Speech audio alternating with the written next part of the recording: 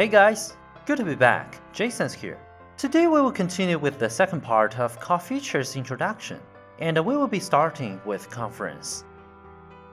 The conference call is a highly demanded feature, especially for big corporations and organizations which have multiple branch offices.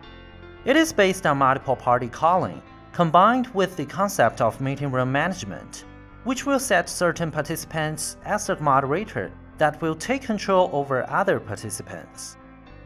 All participants will have the ability to mute and unmute themselves and invite other people to the meeting. Along with other functions, they all serve the same purpose to improve the efficiency and experience on a multiple-party conference call.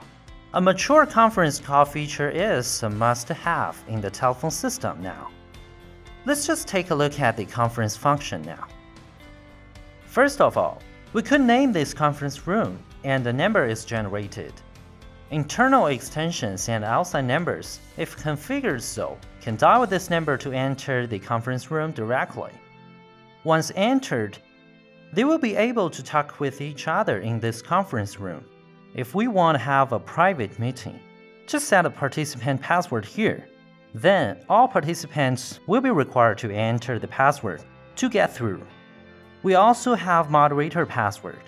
Anybody, when required by the system, can enter the moderator password instead of participant password. We could join the meeting as a moderator of the meeting room by using that password. Certainly, we can point specific extensions as moderators of the meeting room. They will be the permanent moderators, and those joined in by moderator password will be the temporary moderators. Then, here we have two options. If we check to wait for the operator, the meeting will not start until the moderators join in. Others who get in too early, though they can enter the meeting room, it is not available for them to initiate any conversation. We can also allow the participant to invite, to let normal participants invite others as participants.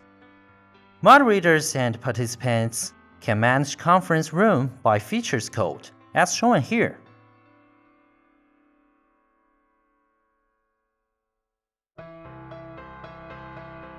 Now, we will be talking about the callback. Callback means when a call was made to the system. The S-Series PBX will hang up the call and give the callback to the original number who made that call. So the first thing we need to remember to use callback function is we must make sure the trunk comes with the caller ID. Otherwise, the system will not be able to recognize the call number. Now, we click on the add to create a new callback.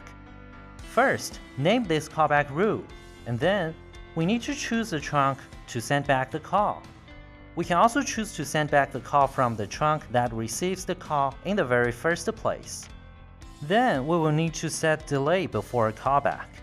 It is a delay time configured after hanging up the original call and initiate a callback. Basically, we suggest keeping the default setting unless having a problem with the callback. And then we will have the stripped and prepend. It needs to be set according to the outbound routes rule. That involves the trunk with which you choose to send back the call. At last, we will need a destination for the callback. That will be the destination the original caller will reach when the callback takes effect. There are numerous options for us. It totally depends on our projects for specific solutions. The last call feature which we're going to talk about is the speed dial. The first thing we need to discuss is the speed dial code. It's kind of like the trigger to switch on the speed dial. And the phone number will be the real destination.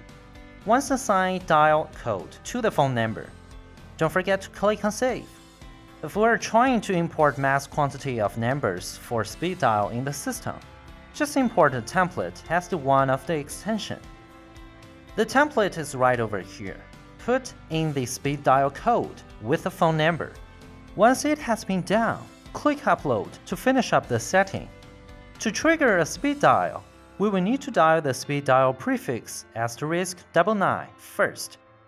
We could also change that prefix. Just make sure the prefix we will set does not overlap with other features code. Alright guys, that was all for this episode. Thank you so much for watching. Subscribe us if you like this video.